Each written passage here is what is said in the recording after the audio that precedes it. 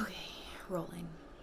Hi guys. So it's been a pretty good minute since I have done any Suboxone videos, and that's because there hasn't been any updates. I've been taking my 3 tablets every day. Once a month I have a phone appointment with my Suboxone doctor, and that's how they do it because of Corona.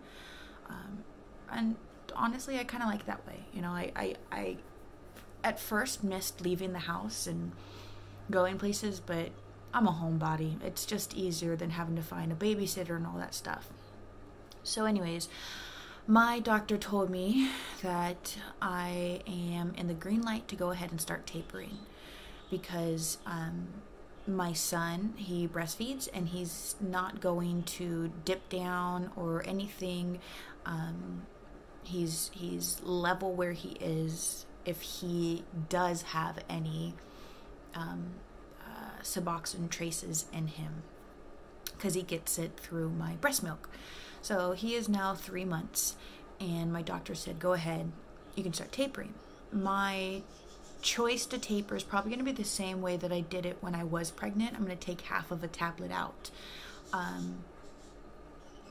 I didn't do it right away, and I'm going to be completely honest. I was scared. I knew that I wasn't going to have any withdrawals. I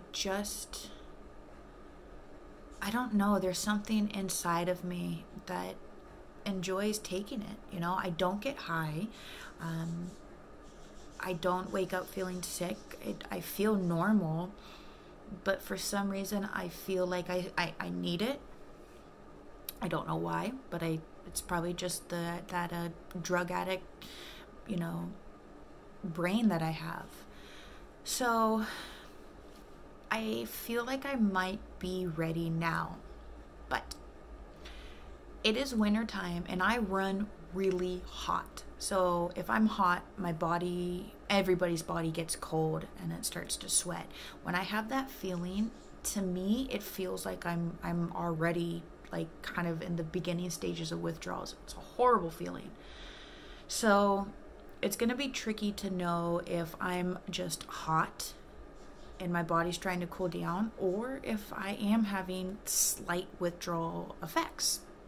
That's the only thing that's going to confuse me. But come Monday, today is December the 2nd of Wednesday.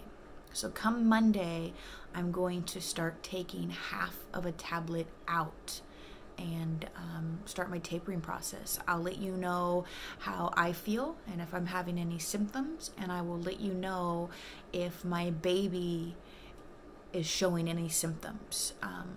And I'm going to be monitoring him and myself, especially him, very closely, and I will keep you guys updated and informed.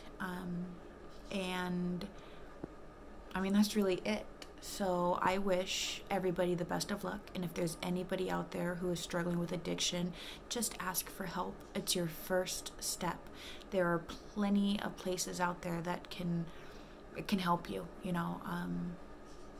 And on that note, my young baby is now waking up, so I will see you guys roughly in a week.